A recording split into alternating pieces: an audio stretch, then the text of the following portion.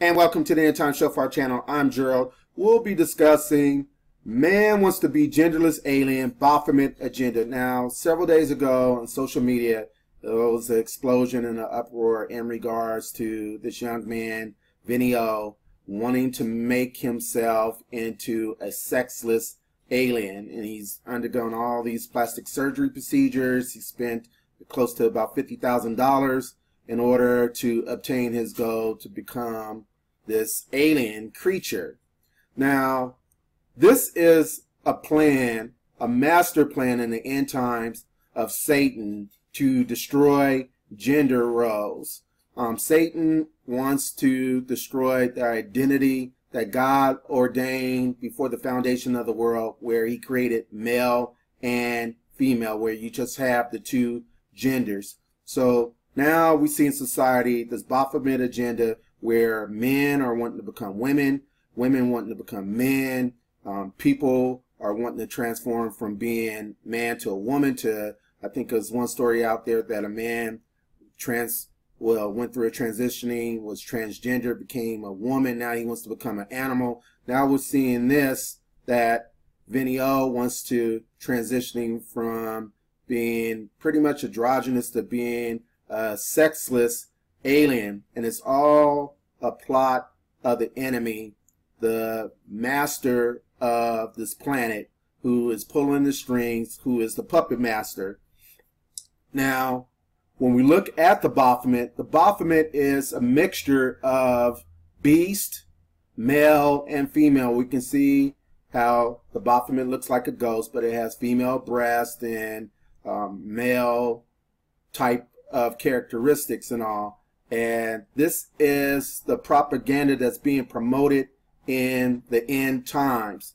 Also, when we look at androgyny, androgyny is a spiritual aspect. It's very much rooted in the occult. It's very much rooted in witchcraft. It's very much rooted in Gnosticism.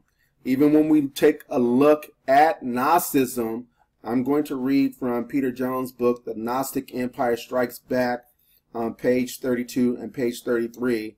I'm going to read a few paragraphs. It says, the serpent and the woman are teachers. The creator and Adam are fools. The inversion of sexual roles leads to sexual confusion. Since evil and foolish creator is male and true divinity is androgynous, it follows that the true Gnostic will finally seek androgyny. This was argued in particular by two Gnostic teachers, Marcus and Therodius, and was starting point of knowledge of the Gnostics, according to the church father Hippolytus. These worshippers of the serpent also believed, against the Genesis account, that the original Adam was a hermaphrodite, appealing to Galatians 3:28, which they understood to say that the new creature, neither male nor female, is a hermaphrodite. Whatever Galatians says, it certainly does not say in Christ believers are both male and female. So we're going to take a look at Vinny's interview.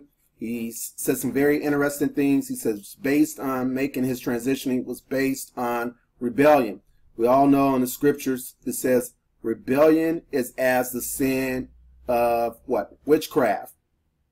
We're going to take a look at also what the Baphomet means in esoteric writings, and also what Aleister Crowley had to say about androgyny. So this is a plot of the enemy. The end game is destruction of the genders. I wanted to understand where this started, because you said you don't like being labeled as anything, and you didn't really identify with being male or female.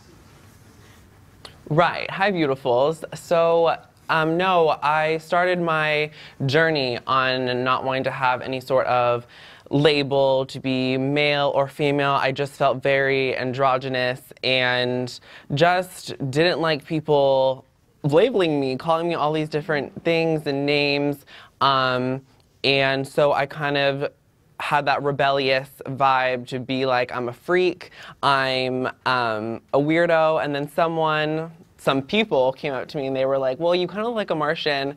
And I was like, actually, I think I'm going to use that negativity and positivity and start a Martian thing. And with the whole Martian alien thing, I was like, actually, that's kind of sexy. Let's go with it. So I've now adopted this whole alien vibe. Well, it is really rebellious because you're in LA, a city built on looks and beautiful people, and so this really is directly opposite to what LA and Hollywood is all about.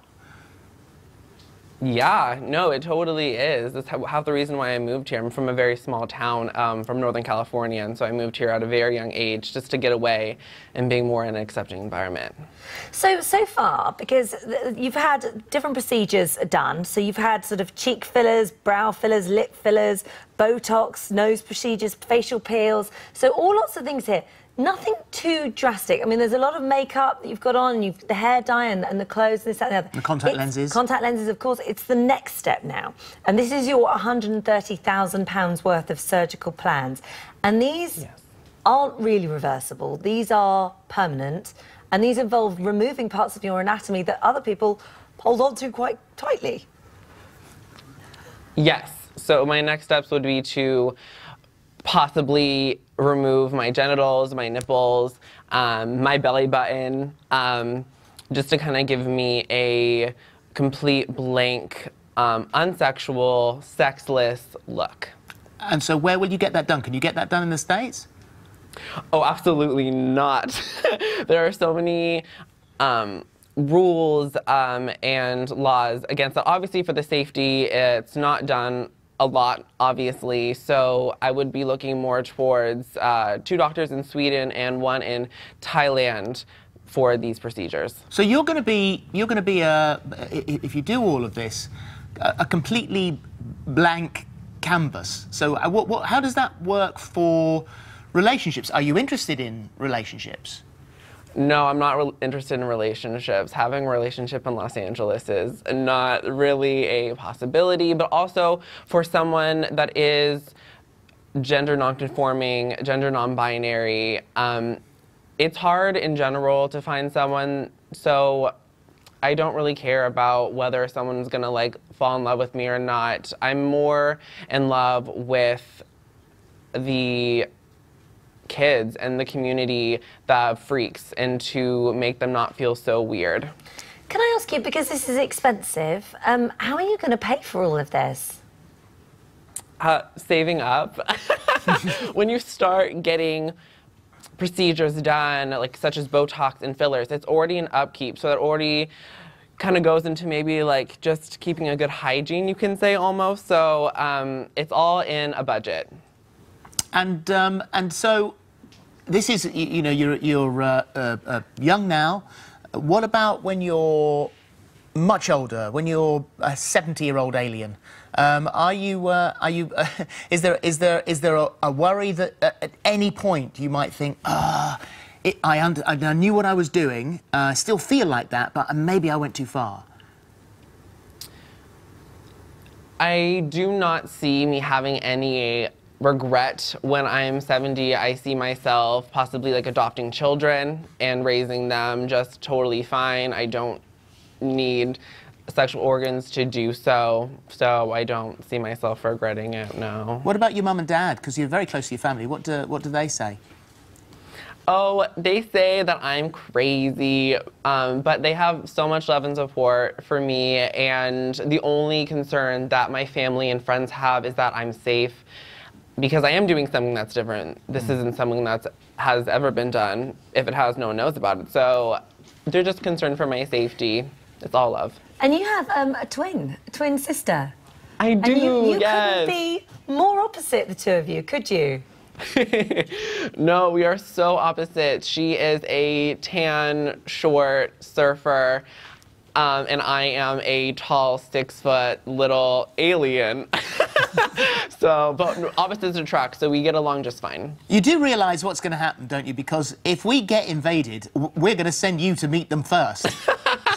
Oh my goodness. Well, yeah, I guess I'll save the world then. You could save the Now, world. when we look at the Baphomet and a Baphomet agenda, the Baphomet is androgynous beast. It's a mixture of beast and male and female. And we can see how one of the hands of the Baphomet points up, one of the hands points down, as above, so below.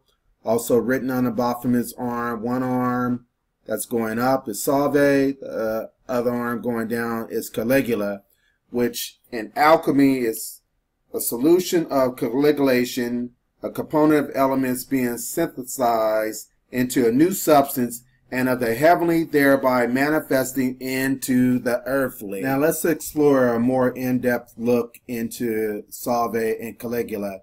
The word Salve and Caligula on the arms of the Baphomet is a phrase applied to religious and spiritual realm where people's unenlightened beliefs could be broken down and then changed to a more enlightened path that would unite everyone to a perspective that would put everyone into an agreement. Now we're going to take a further look at the connection of the occult magical arts in regards to androgyny.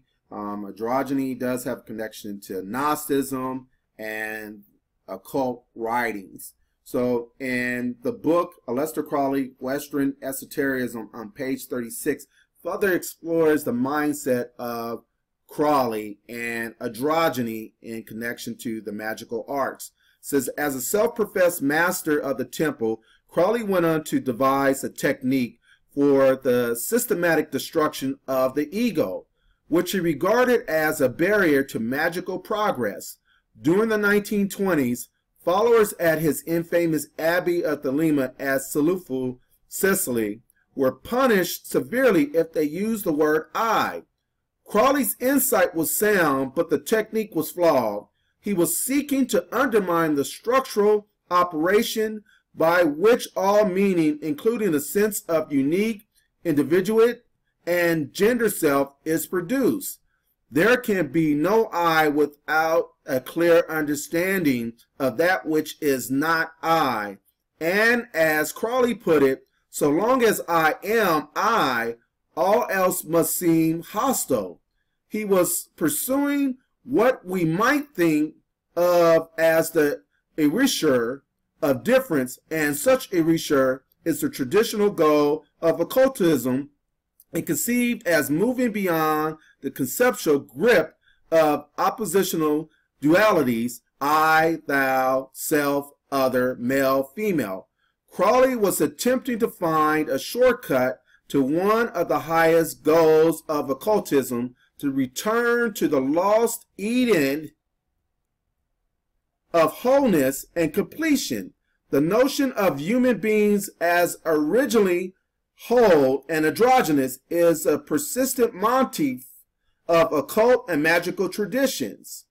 Esoteric teachings refer to a race of such beings who, like the biblical Adam and Eve, existed in the world prior to the tragic fall. Modern magical practice recognized the occult significance of masculine, feminine, complementary, and the quest of psychic androgyny is one reading of the Alchemist Project that advanced members of the Golden Dawn would have understood. Crowley was certainly aware that androgyny had an occult pedigree, and it came to have a particular magical significance for him. So we have to make sure that we stand for truth, especially in these last and evil days. The Word of God in Genesis 1, verse 27 says, so God created man in his own image. In the image of God created he him. Male and female created he them. So don't believe the lies and the hype of Satan, thinking that you can transition yourself into a genderless alien, or you can be a man and transition into being a female, or you're a woman and you can transition to being a male. That is a perversion of the enemy. It is a sign that we are living in the last days, that the spirit of Antichrist is very prevalent and bringing a strong delusion upon individuals upon this planet. We have to make sure we stand on God's word, that we're led by the Holy Spirit, and not led by the spirit of this world, because if we're led by the spirit of this world, we're going to be led into deception and eventually eternal destruction and damnation. This is the End Time Shofar channel. God bless.